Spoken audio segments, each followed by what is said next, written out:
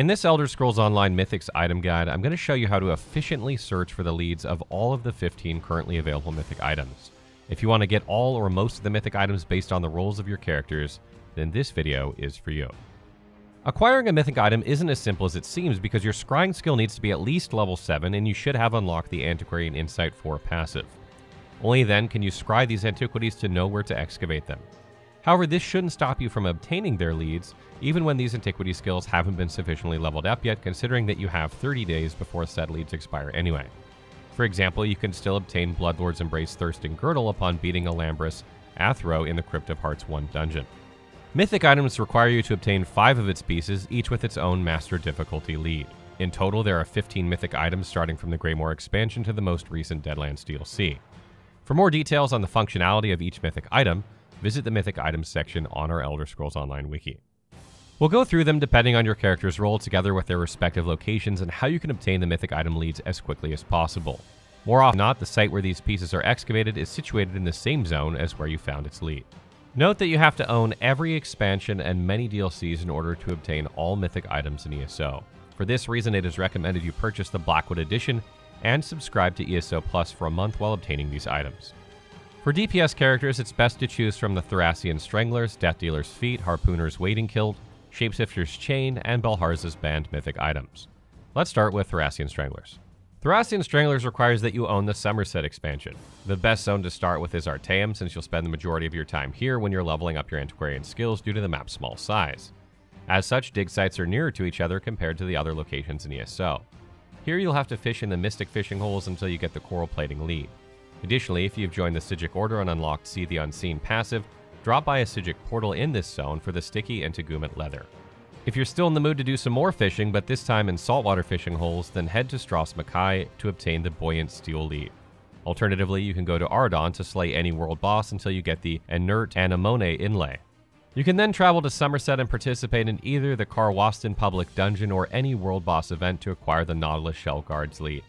In the same zone, if you haven't received the Sticky and Tegument leather previously, be sure to drop by a Psijic portal here for it.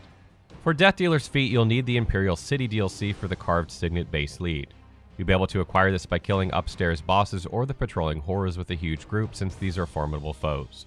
Next, you'll need the Blackwood expansion, and in Blackwood you'll have to search for the Oblivion portal, which appears randomly, and then eliminate the final boss to gain access to the chest.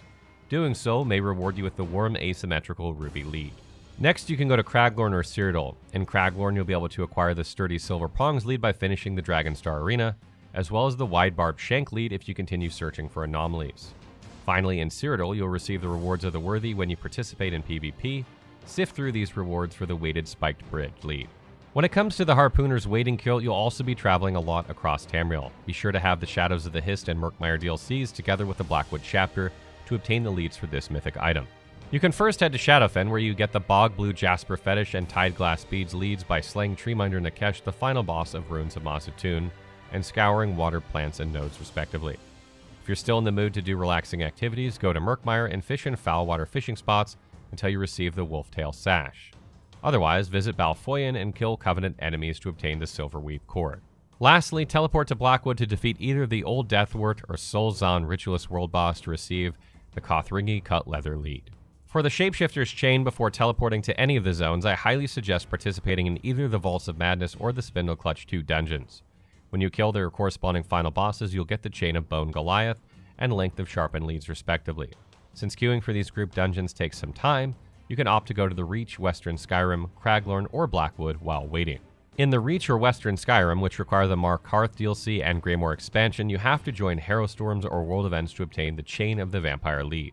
Next, travel to Craglorn and slay all the bosses in Hircine's Haunt for the Length of the Sharpened Spikes. And finally, head to Blackwood and kill Woot Whisper and Vur Chol the Beastbreaker in the Silent Halls public dungeon for the Reinforced Clasp Anchor. The last mythic item that's worth considering for DPS users is Balharz's Band. To gain access to all of its leads locations, you have to own the Deadlands, Horns of the Reach, Flames of Ambition, and the Dark Brotherhood DLCs. To start off, you can either queue for the Falkreath Hold or Blackdrake Villa dungeons. In Falkreath Hold, you'll simply loot the chest you find until you get a hold of the Crimson Diamond lead, whereas in Blackdrake Villa, you have to aim to kill all monsters, particularly the Minotaurs, for the Stainless Imperial Band lead. Next, head to the Gold Coast and keep searching treasure chests to get the etched silver horns while you are on your way to Tribune's Folly. Here you'll need to slay Liminaris boss for the Alessian Sacramental Oil lead. Lastly, travel to the Deadlands and do the daily quest there in order to obtain the daily reward coffer, which could contain the Bull's Head Gallery Rail lead. For healers, the 2 mythic items you want to focus on getting are the Pearls of El Nofi and Spalder of Ruin. Pearls of El Nofi consist of 4 leads and pieces that only require the base game and 1 that requires a DLC.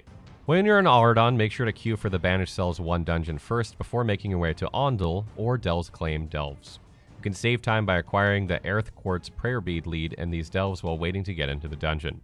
Once you have that, and the Nilum River Pearls, which you get after defeating the Banished Cells 1 High Kinlord Rillis final boss, you're off to Grotwood. From here, you can queue for the Crypt of Hearts 2 dungeon with the intention of defeating the final boss to retrieve the Great Altheric Pearl lead.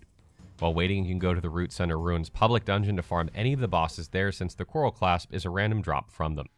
For the last lead, you'll have to have access to the Markarth DLC. When you do, head over to the Reach and lockpick safe boxes to eventually get the Silver Strand of Sirabane. Next, let's talk about Spalder of Ruin, whose leads can be predominantly found in the Deadlands and Blackwood, so you have to make sure that you own this DLC and chapter respectively. While you're scouring the Deadlands, you may encounter Clanfears, which you ought to slay for the Clanfear leather strapping lead.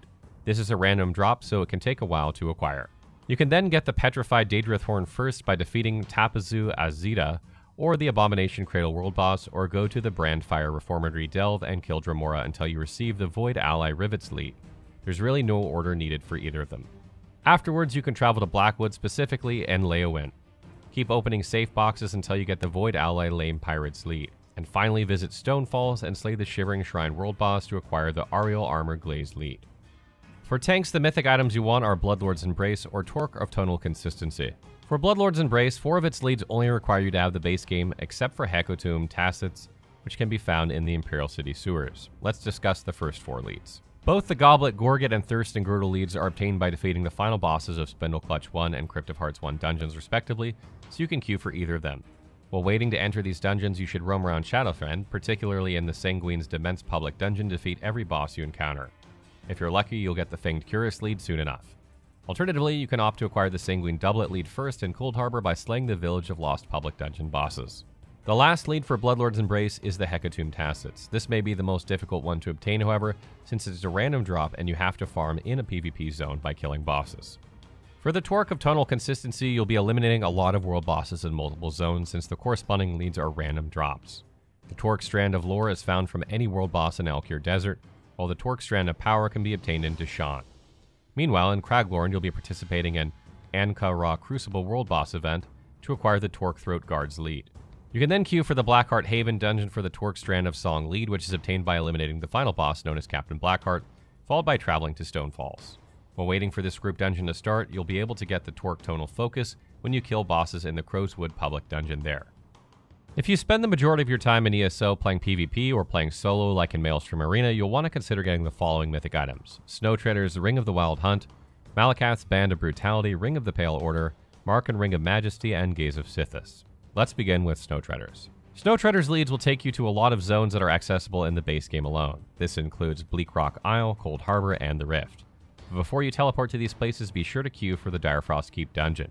Here you'll be able to get the Snowy Saber Cat Fur Strip lead by eliminating the final boss, who goes by the name of Drada of Ice Reach. In Bleak Rock Isle, you'll have to kill random monsters until you get a hold of the Ariel Metal Carving lead. Next, head to Cold Harbor for the Magicka Imbued Metal Plates, and be sure to slay Raylan Aham in the Underpaul Delve. At the Rift, you can choose any world boss to obtain the Petrified Snow Cedar lead. For the final lead, you need to own the Greymoor expansion so you can travel to Western Skyrim. Here you'll be defeating the Black Maw boss and Labyrinthian public dungeon for the Glacial Metal Rivets. Most of the Ring of Wild Hunt's leads are obtainable in the base game, however they necessitate you kill bosses. To start off, queue for the Elden Hollow 1 dungeon and slay Canon Reeve or Aneth to get the Face of the Serpent. This lead drops randomly, so you'll have to repeat the dungeon several times. For the rest of the locations, you can go to them in any order you like. In Glenumbra, participate in the Badman's Hollow public dungeon to acquire Band of Water, while in Murkmar, you can opt to defeat world bosses or any boss in the Teeth of Sithis, and Sophir Cavern Delves to receive the Charm of the Shapeless lead. Finally, travel to Malbal Tor for the Face of the Wolf Beast and Green Shade for the Symbol of Ifrit. Eliminating any of the world bosses in these areas is acceptable. Malakath's Band of Brutality is one of the hardest mythic items to get since the leads for each of its pieces are random drops. Additionally, you'll need the Orsinium and Imperial City DLCs to gain access to Rothgar and the Imperial City respectively. In Hrothgar, head over to the Old Arsenium Public Dungeon and prioritize defeating bosses until you receive Malakath's Brutal Might Loop. Meanwhile, in the Imperial City, slay the patrolling horrors in the Upper District. When you get lucky, you'll be rewarded with Malakath's Brutal Rune Core lead. Similar to the Ring of the Wild Hunt, you can get the rest of the leads in the order you prefer. Travel to Reaper's March and defeat the Reaper's Henge or War Dancer Falls world bosses for Malakath's Brutal Ritual Dust.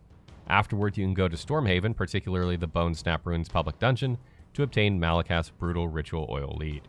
Lastly, teleport to Betnik to get Malakath's Brutal Scourge Hoop, which is the easiest to do since you'll be killing random monsters instead. Next is the Ring of Pale Order, which is another challenging mythic item to retrieve since most of its respective leads are random drops in different zones. These zones, however, such as Hrothgar and Blackreach, Arthzand Cavern, require you to own Arsidium and the Markarth DLCs respectively. In Hrothgar, engaging in combat against any of the world bosses is recommended to get the Onyx Ascent Stones lead. Comparatively, you'll have to read the ancient text paper on the table in Night Hollow Keep at Blackreach Arthzand Cavern to acquire the Pale Order's Golden Brand. You can then continue zone hopping in Bankerai to search treasure chests to hopefully find the Armin Ancestral Signet lead, and in Glenumbra to kill any monster located in Badman's Hollow Public Dungeon to get the Order-etched Gallery Rail. Last but not least, and especially if you're leveling up your Fighter's Guild skills, is the Alkar Desert. Make sure to pass by the Cold Rock Digging Delve and slay some bosses in order to receive the Dureni Elgi Loop lead. On the other hand, the Markan Ring of Majesty will mostly take you to the Deadlands, similar to the Spalder of Rune mythic items. The best sequence of lead acquisition is to follow is to first to queue for Banished Cells 1 or 2, and then to explore Deadlands before heading to Cold Harbor. In this dungeon, you'll be slaying archer mobs to get the Runeblood Coil. Meanwhile, when you're in Deadlands, you can simply head to the Den of the Unmaker World Boss and kill it to receive the Mindcleaver Loop lead. You'll then head to the passage to the east of where this is to encounter Daedrats, which drop the Searing Gem lead. While you're here, you'll be given a daily reward coffer that can possibly contain the Fire Scourge band.